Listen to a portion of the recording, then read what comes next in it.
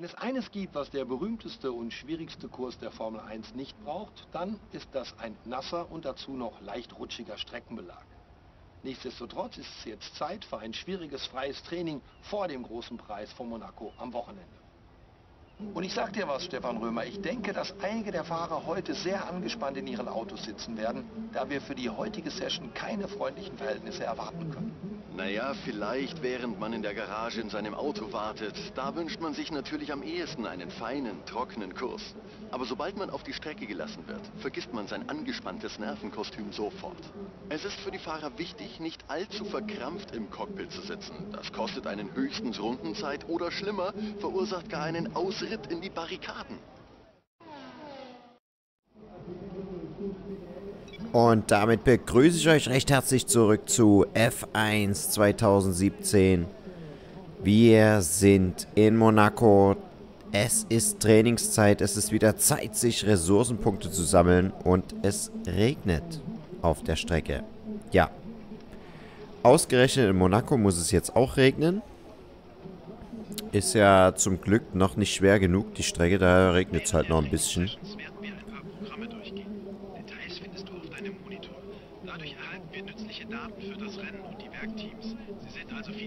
Allerdings sehen wir schon, dass es nur in Training 1 regnet. Die restlichen Sessions sind alle trocken. Also machen wir uns entsprechend auch ein Trocken-Setup. Und ja, Monaco kommt es jetzt eigentlich gar nicht auf die Höchstgeschwindigkeit drauf an. Deswegen ja, stellen wir die Flügel beide komplett nach oben auf 11,11. Weil wir brauchen ja viel Abtrieb, um schnell die Kurven fahren zu können und gut in den Kurven zu liegen, gute Stabilität zu haben. Wie gesagt, Höchstgeschwindigkeit absolut nicht brauchbar hier in Monaco. Also ich glaube, die 300 km/h werden nicht mal ansatzweise geknackt hier. Deswegen alles auf Abtrieb. Schön auf die Stabilität achten, gutes Lenkverhalten, das ist das Wichtigste in Monaco. Und dann müssen wir hier viel üben im Training, dass wir im Rennen eine Chance haben, dann auch die, ja, 78 Runden hier zu überstehen. 78 Runden sind das hier.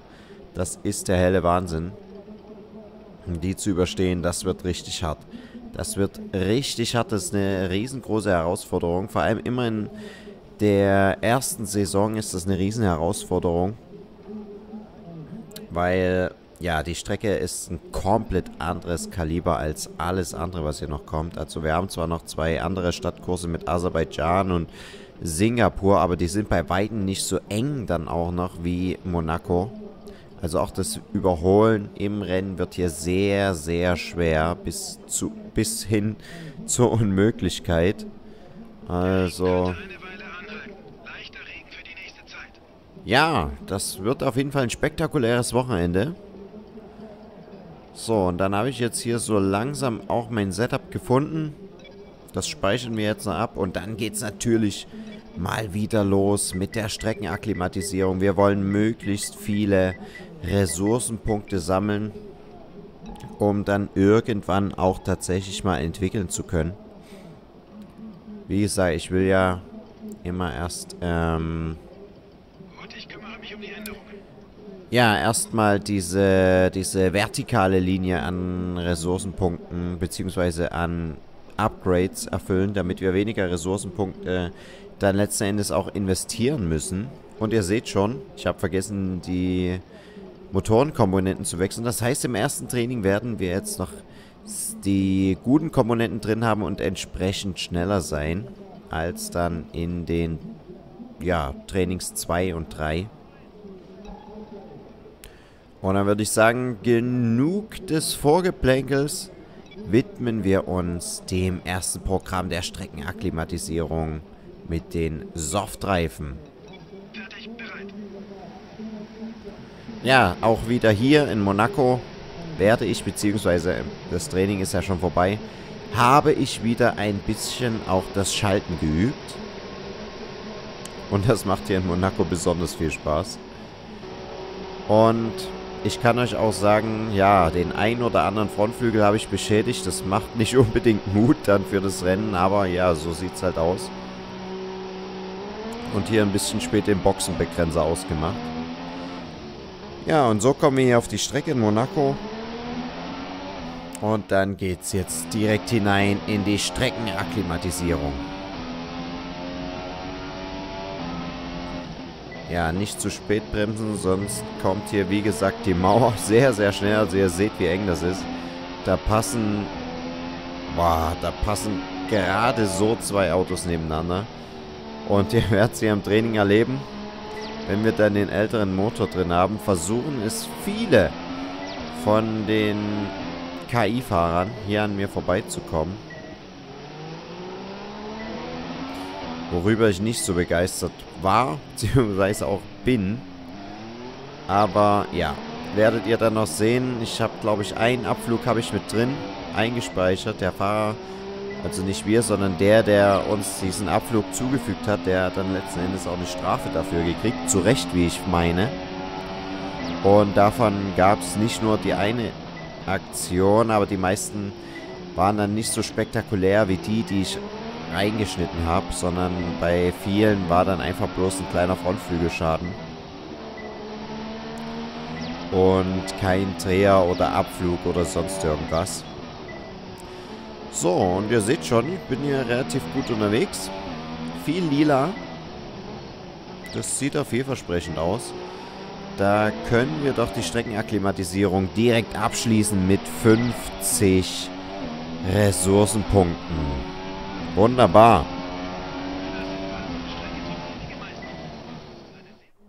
Und damit direkt weiter zum nächsten Trainingsprogramm der Rennstrategie. Und zwar machen wir das auch mit den Softreifen, ist klar. Natürlich habe ich das wieder im gesamten Trainingsverlauf mit allen Trockenreifenmischungen gemacht. Aber ich zeige euch jetzt bloß einen Ausschnitt mit den Softreifen. Denn mit denen habe ich das relativ schnell auch schon meistern können. Also fahren wir noch eine Runde in Monaco. Ihr seht, ich habe die Zeit relativ easy einhalten können. Das macht Mut fürs Rennen, das macht Mut für die Renntauglichkeit in Sachen Geschwindigkeit. In Sachen Konstanz, ja, ist das noch keine Aussage. Also da kann es, wie gesagt, ganz schnell gehen. Hast du einen Frontflügelschaden. Und ja, dann kann alles schon anders aussehen. Aber ja, deswegen wollen wir im Training viele Runden drehen, um eben hier ein bisschen Konstanz auch reinzubekommen.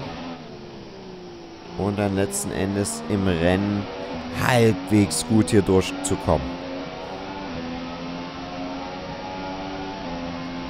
So, die Runde sieht bis jetzt sehr, sehr gut aus. Zwar einen kleinen Wackler drin gehabt, wo es uns leicht wegdrehen wollte. Habe ich aber schnell noch reagieren können und gegengelenkt, so dass wir dort das Auto noch abfangen konnten. Wir sind jetzt, glaube ich, bei 1,6 Sekunden, wenn ich das richtig sehe. Könnten auch schon 2 sein, ich bin mir nicht sicher. Ich sehe das von hier ganz schlecht. Ich habe das Bild hier nur auf relativ klein, kann es auch nicht größer machen, ansonsten würde es das Video direkt wieder anhalten. So, nochmal DRS. Und dann hätten wir auch die Rennstrategie mit Violett abgeschlossen. Die nächsten 50 Ressourcenpunkte hätten wir uns damit geholt. Weiter geht's natürlich mit dem Reifenmanagement. Wollte gerade sagen, und das mache ich auf Soft. Das wäre mir neu gewesen, beziehungsweise hätte ich so nicht in Erinnerung gehabt. Ja, wie konnte ich auch. Wir haben es ja dann letzten Endes doch auf Super Soft gemacht. Reifenmanagement also, drittes Trainingsprogramm. Ja, also wieder Rundenzeit einhalten und gleichzeitig die Reifen schonen. Beginnen wir also damit und wir haben hinter uns schon jemanden, der jetzt hier wahrscheinlich gleich vorbei will. Aber doch, habe einen kurzen Blick nach hinten geworfen. Wir sind schnell genug mit den noch ja, ganz passablen Motorkomponenten, sodass dort kein Angriff auf der Geraden gewagt werden kann. Und wir sind bereits im lilanen Bereich. Und die Zeit ist grün. Also so leichter Regen scheine ich ganz gut meistern zu können. Kann gerne kommen im Rennen, aber wir haben ja schon gesehen, es ist trocken im Rennen. Also müssen wir uns dann später auch unbedingt noch an die Trockenbedingungen gewöhnen. Aber ja, der Kreis ist schon ganz rechts im violetten Balken. Die Zeit ist grün, da sollte nicht viel anbrennen, außer wir machen eben einen kleinen Schaden an das Auto. Und da haben wir gerade gesehen, auch in der Schikane habe ich ein bisschen abgekürzt. Da müssen wir auch aufpassen im Rennen. Mit dem Abkürzen, da kann es ja auch ganz schnell eine Strafe geben. 3-mal abkürzen sind gleich 3 Sekunden Strafe, wenn ich mich recht entsinne. Und die könnten natürlich wehtun. So, und dann hätten wir auch das geschafft. Wunderbar.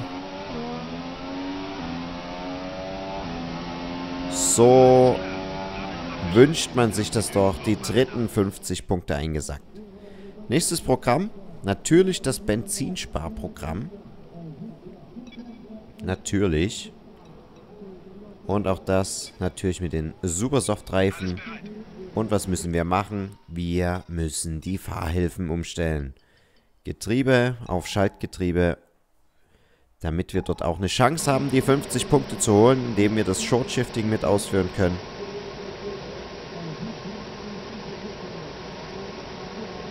Und dann geht's auch schon los hier.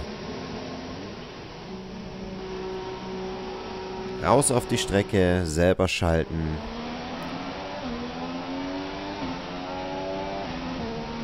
Ja, hier gleich zweimal geschalten, damit wir direkt untertourig in die Runde starten. Und jetzt schön Benzin sparen und möglichst aber trotzdem die Zeit einhalten. Das ist immer das ganz große Problem.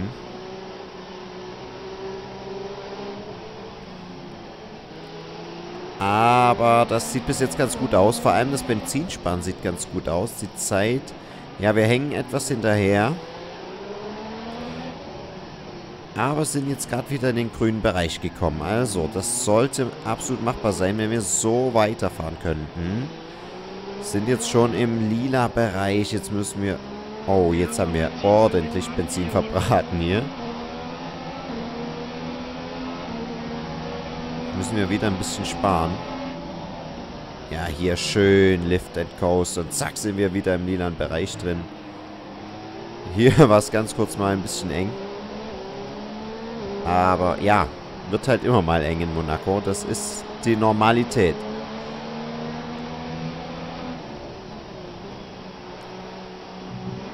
So, wir haben jetzt schon eine Sekunde Vorsprung. Und sind im lila Bereich. Also, ja, könnte schlechter laufen grundsätzlich. Hier kurz ein bisschen gerutscht. Aber die Zeit haben wir und das Benzin sowieso. Und damit schließen wir auch das Benzinsparprogramm erfolgreich ab. Ja. Und hier ein kleiner Ausflug unsererseits, weil da unbedingt in die, ja, innen reingestochen werden musste. Und dann gibt es noch das Qualifying-Tempo, das habe ich dann mit den Inters gemacht, weil die Strecke noch etwas nasser geworden ist. Habe mir gedacht, okay, probierst du es einfach mal mit den Intermediates. Vielleicht schaffst du ja damit auch gleich die Qualifying-Zeit.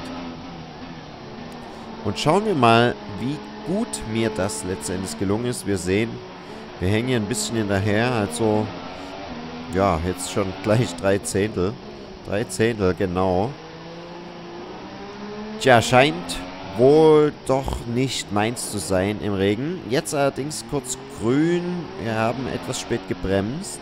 Aber es ist grün geblieben. Das, obwohl wir die Löwskurve nicht besonders gut erwischt haben. Jetzt geht's rein in den Tunnel. Wir haben aktuell 3 Zehntel Vorsprung auf die vorgegebene Zeit. Schmilzt jetzt natürlich ein bisschen. Aber hier kann ich immer Zeit gut machen. Weil die KI-Fahrer die Schikane dort nicht so aggressiv fahren wie ich. Und das bringt halt Zeit. Auch die Schikane können wir relativ aggressiv fahren. Das werde ich dann im Laufe der Zeit noch aggressiver nehmen. Vor allem im Qualifying werdet ihr das dann sehen. Und jetzt haben wir schon über eine Sekunde hier rausgeholt zu der Zeit. Wenn das mal nicht reicht für die 50 Ressourcenpunkte.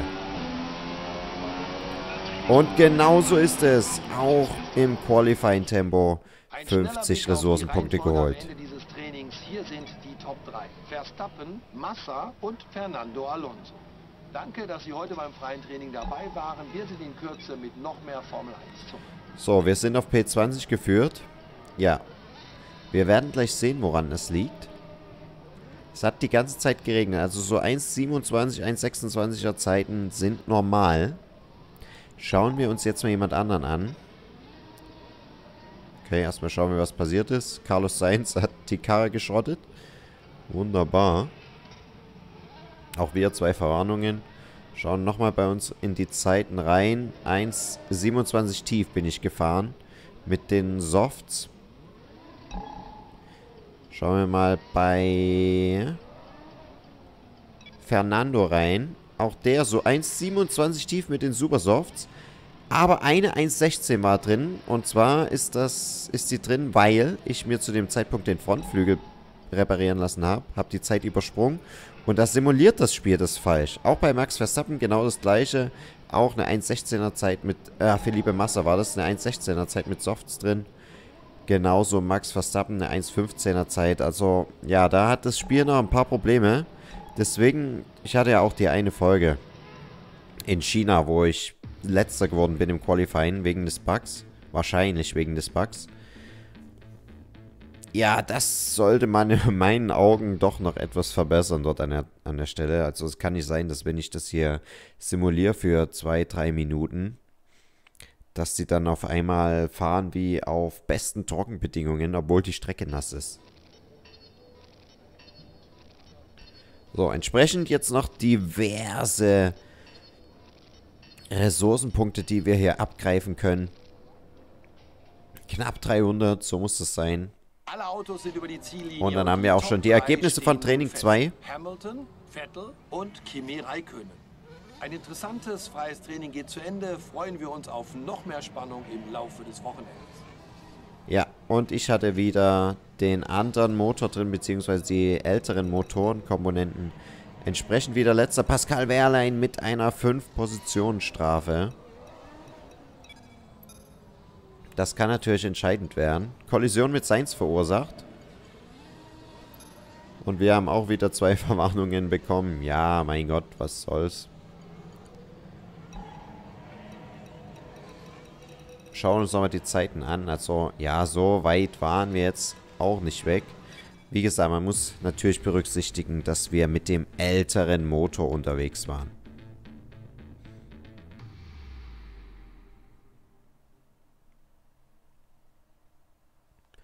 Ja, gibt jetzt nochmal ein paar Ressourcenpunkte. Natürlich nicht mehr so viele, weil wir die Trainingsprogramme ja alle schon abgeschlossen hatten. Entsprechend gehen wir hier am Ende nur mit 24 raus. Und dann geht es auch schon in Training 3. Hier jetzt ein kleiner Abflug. Also zurücklehnen und genießen.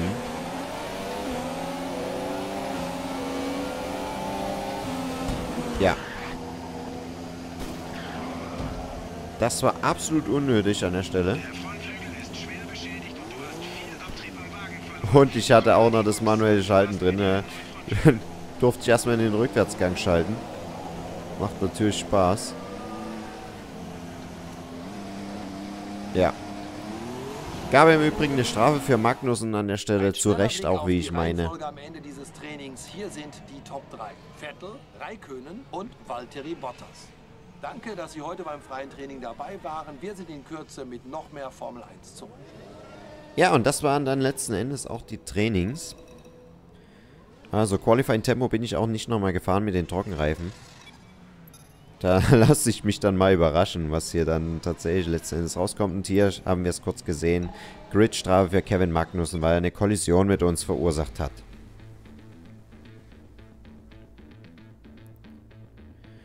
So, geht jetzt also wieder zurück ins Büro. Es gibt wieder ein paar Ressourcenpunkte, wieder so knapp 30.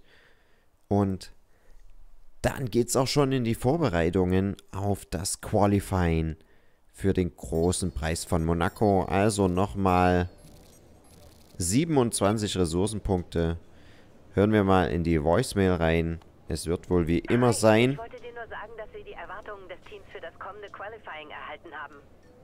Jawohl, 17. und Fernando Alonso schlagen. Das ist das Ziel, was es zu erreichen gilt.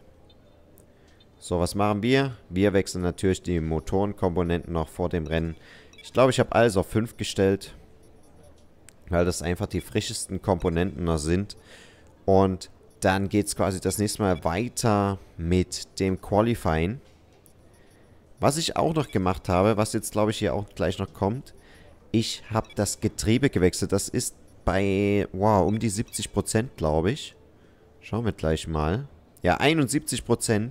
Das war mir dann doch zu heiß fürs Rennen. Da habe ich das dann jetzt einmal gewechselt. Und das kostet uns natürlich 5 Plätze. Das heißt, auch wir werden eine Gridstrafe von 5 Plätzen dann haben im Rennen. Müssen wir natürlich berücksichtigen.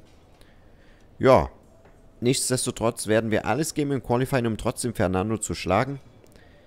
Und dann schauen wir mal, von welcher Position aus wir dann ins Rennen gehen. Ich bedanke mich, dass ihr dabei wart. Hoffe, dass es euch gefallen hat. Und dann sehen wir uns das nächste Mal wieder zum Qualifying hier in Monaco. Bis dahin, macht's gut.